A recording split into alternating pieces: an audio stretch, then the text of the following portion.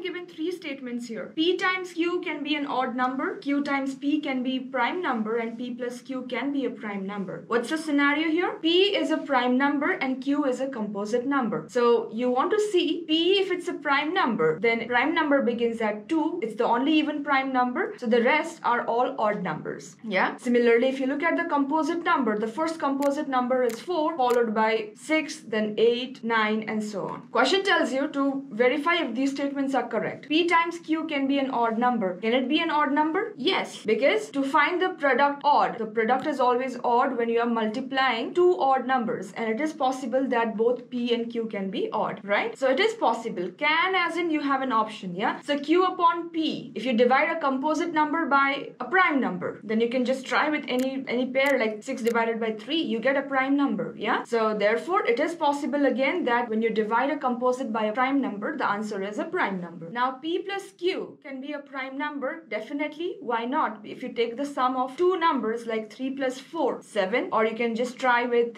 6 and 7. 6 is a composite number, 7 is a prime number, so 6 plus 7 definitely is 13, which is a prime number. So all the three cases are possible here, and hence the option is 1, 2, and 3.